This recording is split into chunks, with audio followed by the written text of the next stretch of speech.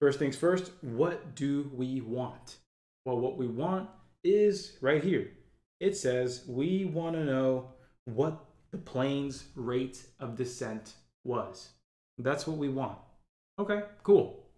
So with that said, let's go ahead and figure it out.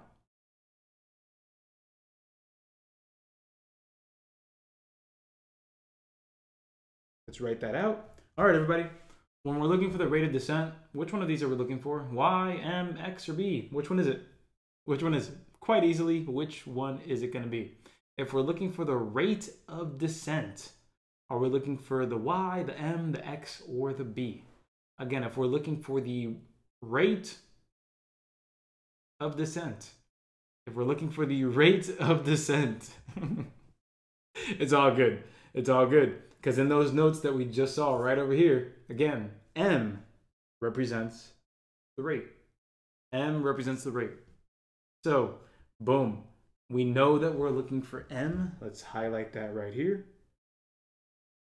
That's what we want. Boom. Now, let's go ahead and see what other pieces of information we have. So, right over here, it says a plane began descending already. What do you think is going to come in this sentence when you see the words a plane began? What do you think is going to come next? Yeah, the beginning amount, B, for sure. Again, a plane began descending from this altitude. So they tell you where we were at the start, the beginning amount. Again, paying attention to context clues, that's going to play the biggest role in your success when it comes to this topic. So began descending from an altitude 16,600 feet above sea level. So that's what I'll write right over here. Remember that when you feel that something is complicated, it's most likely because you haven't set your foundations. So remember to start with the Math Basics course. That way you can set those foundations and then come back to something like this and understand that there's two separate things. There's actually setting up the English into math and then actually doing the math. So remember that, get your Math Basics set up. That way you can focus more on word problems like this and dominate them at the end of the day. That's 16,600 feet above sea level. Use consistent colors here, black. All right, next up, then it says at a constant rate. So it started descending from here at a constant rate over the course of 43 minutes. Everyone, what is the 43 minutes going to represent? Right, whenever you see time, that's a very good guarantee that you're dealing with X. Sometimes, again, other things could be time. Like if they're saying that something is dependent on how many toys the factory built, or if it's dependent on time, or dependent on whatever factors, whatever you're depending on is X. So typically, everything depends on time. Time doesn't depend on anything else, so that's going to be your X more often than not. So here we go. Let's go ahead and mark that out. I'll use purple here for this one. 43 minutes. And so that'll be 43 right there. We're looking for the M. And what is the resulting amount? Well, it says right here, the plane finished its descent at an altitude of 3,700 feet above sea level. So that's where it finished. That's where it resulted, its resulting altitude. Boom, there we are, 3,700 feet. Everyone, yes or no? Do you agree with the setup? Is this set up properly in your eyes?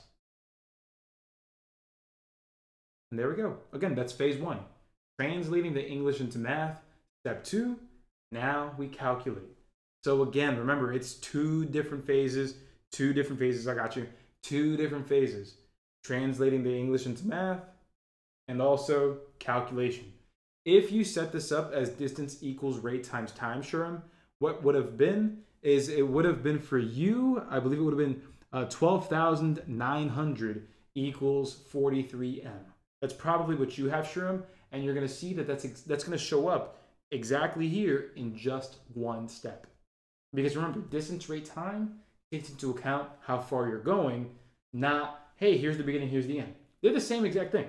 But watch how it transforms into distance, rate, time in just one moment. So here we are. Let's go ahead and solve this. First step is going to be to subtract both sides by 16,600.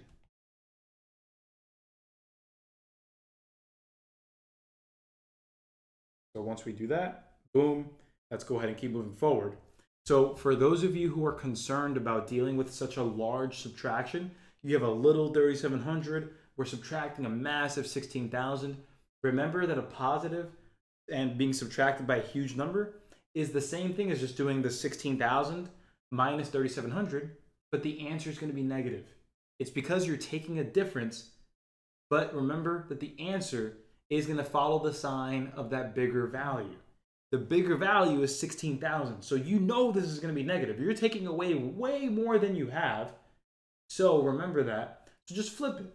16,000 minus 3,700 over here, if you want to do it like this.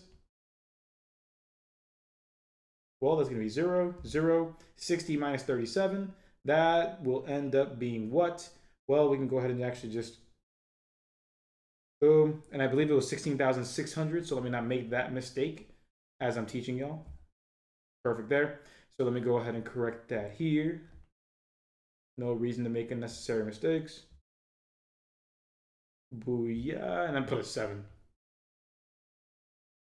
There we go. So 0, 0, then we have essentially here 5, then we got 16. 16 minus 7, that's going to end up being 9.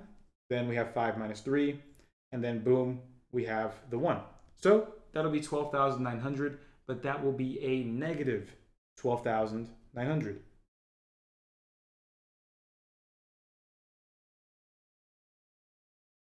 Sweet.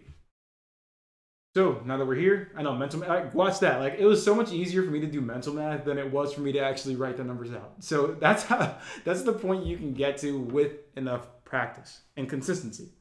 So now that we're here, if you solve this like distance, rate, time, this is probably what you're looking at. This is probably what you were looking at from the very beginning. And now the last step, everybody, is what? What's the last step? Yep, divide both sides. That's right. The hardest part about practicing for the ASVAB, in my opinion, is knowing when you're ready. Knowing that you are good to go and move on from this topic. And that's why our full program has a progress dashboard, letting you know exactly what you're good at and what you need to work on. And the great thing is, you can join our full program for free for a full week, no credit card required. That's our trial that's available for you. So go ahead and text trial to 833-3210182 or click the link in the description of this video to get started and have yourself a good time. Go ahead and do it, my ASVAB party people. I'll see you in there. Divide both sides. So if you're sitting here saying, I see in the chat box here, you guys are saying, hey, I set it up the opposite way. I put the 16,600 on the Y and then I put the 3,700 on the B. The reason that you still got the correct answer is simply because this question does not account for positive or negative at the end because they already say descent. I'll show you what that means in a second, but here we are.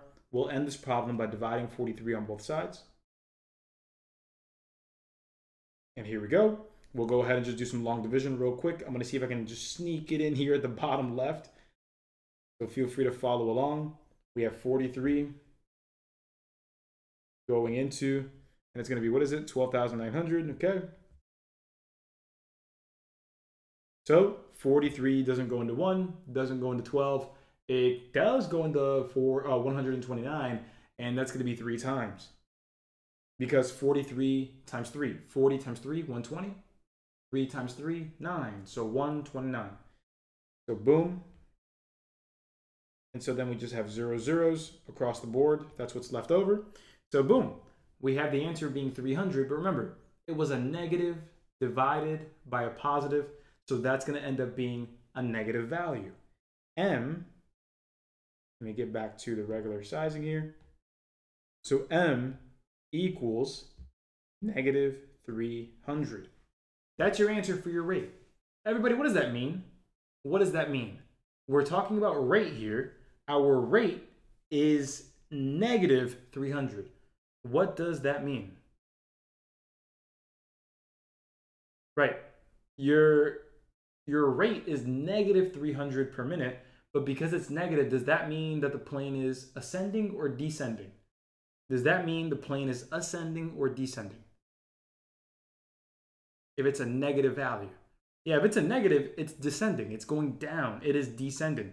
And that's how you know that you did it right, because right here, what was the plane's rate of descent?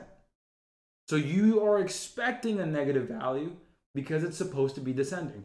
If you ended up with a positive value, that shows that you did indeed switch those values accidentally, for the only reason being that you probably felt more comfortable dealing with a positive number at the end, and you would have compromised yourself if they would have shown two separate rates, one positive and one negative 300. So just want to make sure that you're careful. Your answer here is still going to be correct. It's still going to be C if you had it, but I do want to caution you about seeking convenience over fact. Don't forget, we have a free class once a week, typically on Mondays, 6 p.m. Eastern Time. If you'd like to join, go ahead, go to that link over there, or text free class to 833-321-0182. It's the ASVAB.